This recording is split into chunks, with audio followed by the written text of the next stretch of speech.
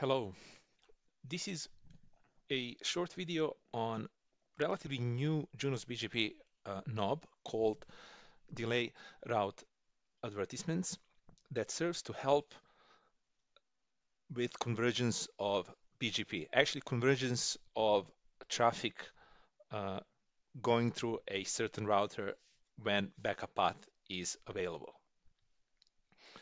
So let's see actually what this command does. So it says this is a per family knob to delay route advertisements to appear until the routes have made it to the PFE. Basically, for this test, we are going to use a primary router, backup router, a multi-homed router that is connecting to both of these routers. Then we have some kind of core, so this is some kind of service provider environment, and this multi-homed router on this end needs to reach some kind of service, internet, or whatever. So BGP is configured uh, between these routers, and primary router aggregates, for example, routes and send just the aggregate route to multi-home router. Also, that is what backup router does as well. So we have primary and backup routes, which are aggregates. And also we should assume that primary router and backup router, these are some heavy lifter routers that basically has large number of more specific routes. So many tables, many services, large number of routes. So during the normal operation, everything is working fine and the traffic is following its primary route. But what happens now when primary router goes down? The backup kicks in and the traffic moves onto the backup path. So far, so good. At some point, the primary router will come back and BGP sessions will start to get established. Now, because we have so many of routes, more specific, coming from the core, it will take some time for primary router PFEs to get programmed. But what may happen is that primary route may advertise its aggregate, less specific route as soon as the BGP session is established. So once that happens, the traffic may reach primary router because now it will get uh, directed to primary router, but primary router still hasn't installed all the more specific prefixes coming from the core, and it doesn't know actually where to forward the traffic. So in this period where primary router is coming online and BGP sessions get established, it would be desirable to wait a certain amount of time, just to give more time to primary router to get all the routes installed in the PFE. And this is exactly what this command is trying now to achieve. So basically, the command is configurable per family, and it has a number of timers. So this particular configuration in my lab has these values just for these demonstration purposes, but that these values can be tuned. And we see that it has minimum delay, maximum delay. These are optional commands. They're default values coming with this command. So pretty much it's clear what these values are. So for example, this 600 seconds means 600 after RPD started. Then 60 seconds after inbound convergence, which means some kind of BGP event that signifies the end of route exchange. And also we have maximum delay timers, which are more to prevent this router being stuck in certain state, not to advertise it routes at all.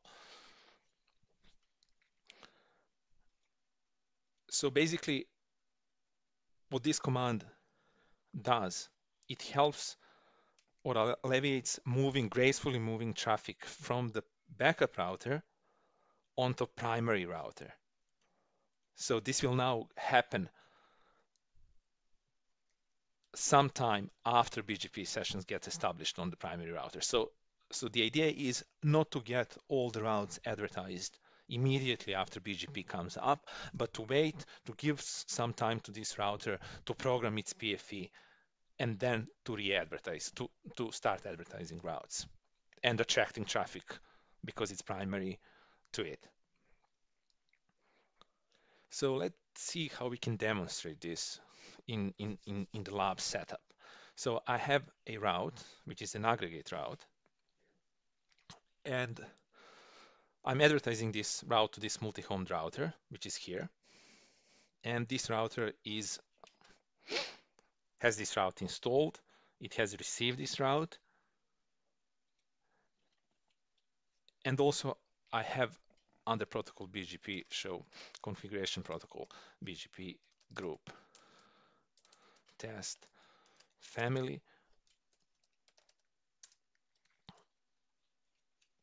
I have configured delay route advertisements with those values.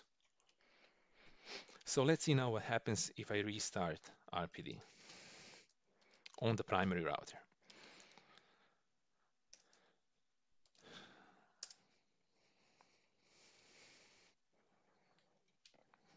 Okay, let's check the BGP sessions now.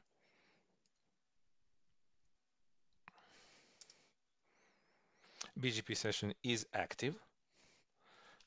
We would expect this route to have disappeared. Yes, there is no that route anymore. It will take some time for this session to come up.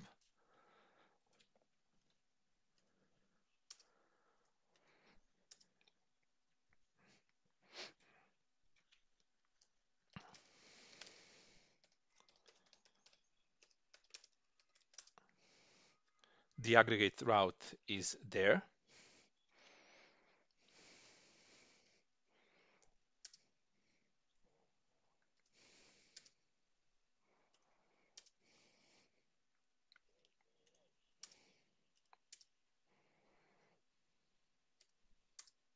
And this session is finally established. But if I want to see whether the route has been received on this end, 00 route, I see there is still no route. And if I check the route on primary router,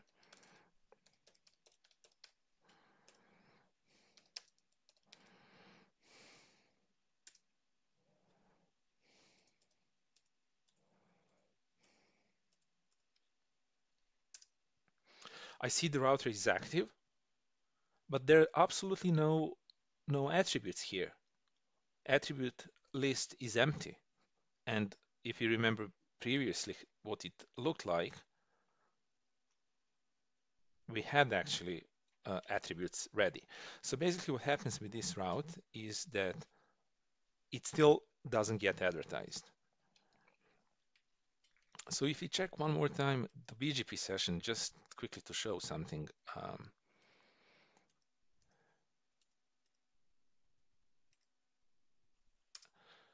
We see that for this particular neighbor, for this particular family, init unicast, we see that delay add fib sync is enabled. So we should see these two new values under the neighbor 1002. And let's check on delay on the edge of this route.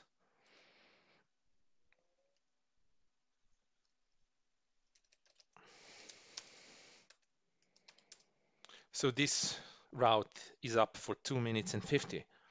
But in our configuration, if we go back, we'll see that minimum delay is 600 seconds after RPD started. So basically, we need to wait for 7 more minutes to see this route appear on the other end.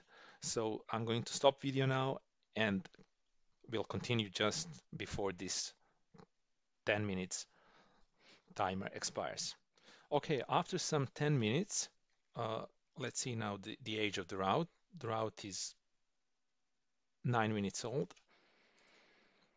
It's still not present on the multi-home routers, so we need to wait until this timer of 600 seconds expires. But there is one more thing that is interesting to see here before that happens. If we look extensive, it says that the route is queued. So basically, it will be queued for all the values of all those timers, in our case 10 minutes after RPD restarts, and then it will be re-advertised. So let's check the route age now. It's 10 seconds, and the route is after 10 minutes, the route is present on the multi-home router.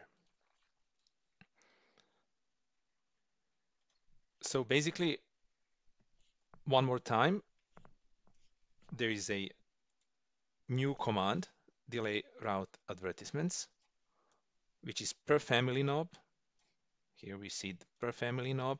There are different timers to be configured, or things can be left on default. So these are all optional. Minimum delay, maximum delay, all optional components of this command. So this command helps alleviates certain issues that can come from losing the primary router. So basically, let's see these triggers one more time. Any of triggers here that affect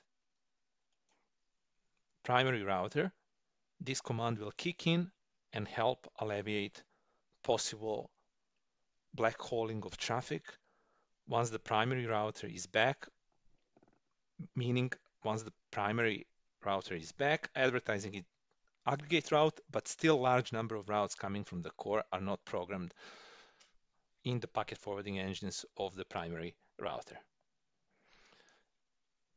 Thank you for watching.